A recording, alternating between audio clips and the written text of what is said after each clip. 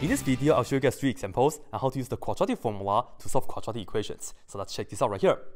First of all, we want the equation to be in the standard form, and that is ax squared plus bx plus c, and we want to make sure this is equal to 0.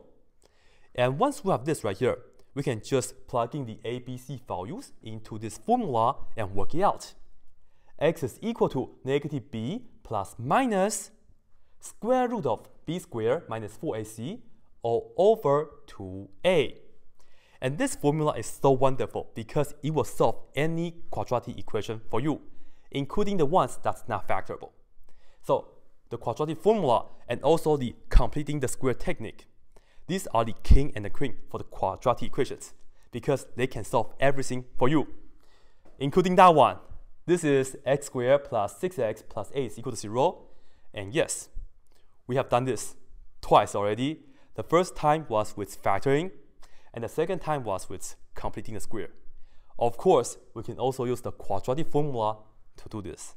So just for demonstration purpose, let me do this for you guys right here. So you see this right here, it's in the standard form already. That's wonderful. Then we have to identify the a, b, c values. All right? The a is the coefficient of x squared. In our case, a will be 1, right? So let me just write that down for you guys to be super clear. A is equal to 1. And then next, b is the coefficient of x, which is positive 6. b is 6. This is my b, this is my 6. And c is the constant term, which is the 8, like that.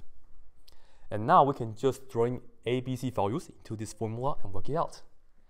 So by the quadratic formula, which it says x will be negative b, right? And let me open the parentheses for the b, and let me put down the 6 right here. And I like to tell my students, put down the parentheses whenever you're plugging numbers, especially if the b was negative. This parentheses will be very appreciated, all right? So we have the negative parentheses 6 for the negative b right there. Okay, we'll continue. We'll put down the plus minus, and we open that square root right here, right? And then for the inside, we have the b squared. b is, once again, this 6. And that's open the parentheses, put down the 6 inside, and then square that. That's a b squared. And then the formula says we have to do the minus 4. And this means minus 4 times the a. The a value is 1, so let's put down a 1. And let me make the square root longer again. 4ac right here, c is 8. So that's what we have right here inside.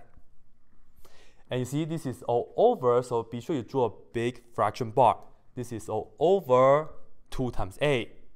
So we have 2 times a, which is the 1 right here, right? So put it right here like that. And this right here is the setup. And now we just have to work this out. Okay, first we have the negative 6. So that's just what it is right here. Let's just write it down.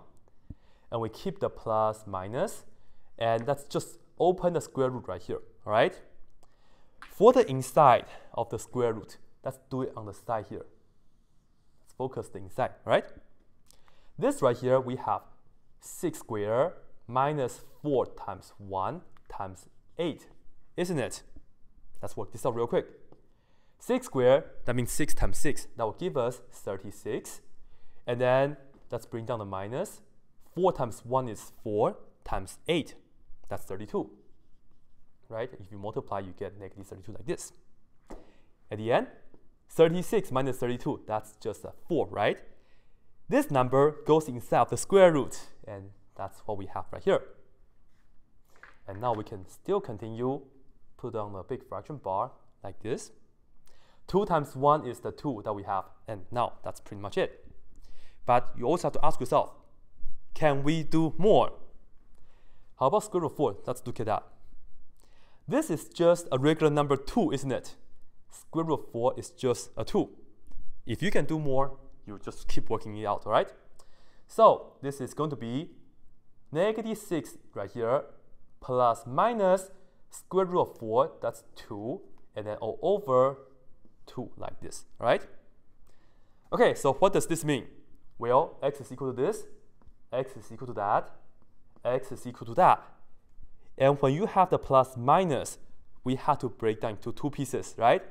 The first one is x equals to -6 plus 2 over this 2.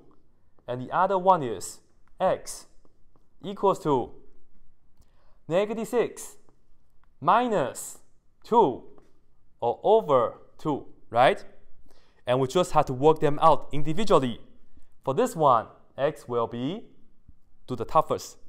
-6 plus 2 is -4 over the bottom, which is the 2, right? And then if you divide -4 over 2, that will give us -2. And the other one, x will be -6 minus 2, that's -8 over 2. -8 divided by 2, that will give us -4, right? So we have the two answers that we need. X is equal to -2, x is equal to -4, like right here. And if you look back to question 1 and question 7, we have the same answer, of course. And you see the quadratic formula works right here as well. For this one, we have x squared minus 3x minus 6 is equal to 0. And let me tell you, this is not factorable, right? So whenever you're trying to solve a quadratic equation that's not factorable, we can either complete the square or use the quadratic formula. In this case, to complete a square, remember the magic number formula. We have to do 1/2 of the b value. In our case, the b value is -3. Imagine we do 1/2 of -3. That's a fraction. We don't like it too well, right? So in this case, let's utilize the quadratic formula, all right? This right here is in the standard form already, so that's wonderful. I can tell you guys the ABC values right away, right? A is going to be the coefficient of x squared, which is the 1 in this case. A is 1. B is the coefficient of x, which in this case is -3. Be sure you pay attention to the negative sign, all right? And C value is this, which is -6, and that's all we need. And now plug in the ABC values into this formula, and we are going to work that out, right? Okay, so here we have x is equal to -b, so let's put down negative and open the parentheses. The b right here is -3, so let's put that inside here. And you see, now this parentheses is very much needed because the b is negative. This negative was from the formula. This negative is because b is -3. Pay attention to the negative signs. Okay, we'll continue. Plus, minus, and also the square root, right? So let's do that. Plus, minus, and open the square root. Inside of the square root, we have b squared. We see the b. Let's go ahead, put a parentheses, and then the b is -3. Put it inside, and then we square that. And we have the -4 times a times c. -4ac right here, right? So -4. And the a is 1. And the c is -6. So let's put that down right here. So this right here are the top, right? And it is all over 2 times a. So we just do all over 2 times a, which is 2 times 1, like that. Okay? And that's what we have. That's a setup. Now we just have to work this out. Okay, let's see what we get. First of all, we have -3. That's going to be +3. And then we continue plus minus, and then let me open the square root, and let's work out the inside on the side. So just the inside right here. So let me write it down here for you guys. -3 squared minus 4 times 1 times -6. Okay? All right, -3 squared, and you see, you must use this parentheses because in this case, it means we have -3 times -3, and that will give us what? +9, right here, okay? This is +9. Be sure when you set it up, use parentheses accordingly. And here we have -4 times 1, which is -4, but then you multiply by -6. Negative times negative, that will give you positive, And then 4 times 6, that will be 24, like that. And then 9 plus 24, that will be just 33, like this, okay? So we have 3 plus minus square root of 33. This number goes inside, and that's what we have. And now, this is all over 2 times 1, which is just a 2 on the bottom. Just like that. And this is pretty much it. And you have to ask yourself, can we simplify square root of 33? Well, we know 3 times 11 is 33. But 3 is not a perfect square. 11 is also not a perfect square. We cannot reduce the square root anymore, right? And 33 is not a perfect square neither, so this is all we can do.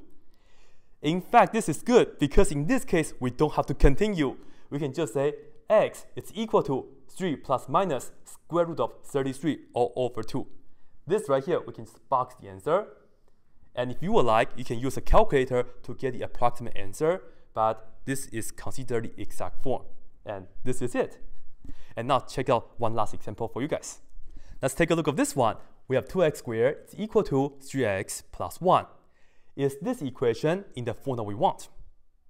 No, right? Therefore, we cannot tell you the a, b, c values. Keep in mind, we must have ax squared plus bx plus c equals to 0 on the right-hand side, isn't it? We don't have a 0 on the right-hand side, so we have to make that happen first, okay? Right here, we have the 3x. How can we get rid of this 3x? Well, we can just go ahead, minus 3x on both sides, isn't it? So that this and that will be cancelled. That's wonderful. And then we still have the plus 1 though. Okay, we can minus 1, cancel, cancel. And now, the right-hand side, we just have 0. And for the left-hand side, let me put this down in order that we want, right? 2x squared, and then minus 3x, and then minus 1. And all this is equal to the 0 that we're looking for. And now from here, I can tell you guys the a, b, c values. A is this 2 right here. B is negative 3. And C is negative 1, right? And now I can just plug in the a, b, c values into this formula and work it out. And let's try to remember this formula, all right? X is equal to negative b. So negative, open the parentheses like this. B is negative 3, so put it right here. And then we have the plus minus square root. Inside we have b squared, so open the parentheses and put the negative 3 in here. So let's do that. Be sure you square that as well. This is the b squared and then minus 4ac multiplied by a, which is 2 right here. And the c value here is the negative 1. So let's do that like that. And all this is over 2 times a, which is 2 times 2. And that's the setup based on the quadratic formula. And now we can just work this out. Let's see. Negative 3, that will give us positive 3. Plus minus, let's just keep it as how it is. And then let me open a square root right here. And let's work this out on the side as usual. So let me put it down here. Negative 3 squared minus 4 times 2 times negative 1, right? Keep in mind, use this parentheses. Negative 3 and then square means negative 3 times negative 3. We get positive 9. And then for this right here, negative 4 times 2, this right here is negative 8 times negative 1 becomes plus 8, right? You see the negative times negative becomes positive. And then you multiply this out, you get 8. And then 9 plus 8 is just 17. This number goes inside, right? So we have 3 plus minus square root of 17 at the moment. And then this is all over 2 times 2, which is 4 on the denominator. And then you have to ask yourself, can we simplify square root of 17? Can we break it down? No, right? So that's a good news, isn't it? Because this is it. We don't have to do anything anymore. That's it. Coming on next, I will have a series of videos. I call them the quadratic equations battles. Be sure to check them out because that way that can really master your skills in solving quadratic equations. And if you haven't done so already, be sure to subscribe. Thank you.